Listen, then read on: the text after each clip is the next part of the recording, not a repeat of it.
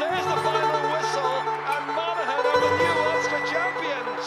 And there is absolutely no shred of doubt whatsoever about the quality of their victory.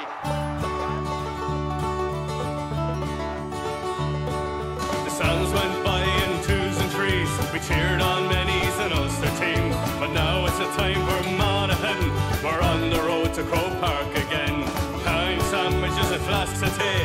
Bags of Tayto, we're on our way. We're making a sub in the second half.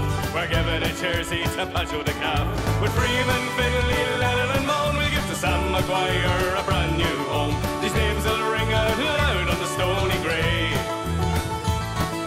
25 years overdue for the Ulster Men in the white and blue. The Farney Army are back and here to stay.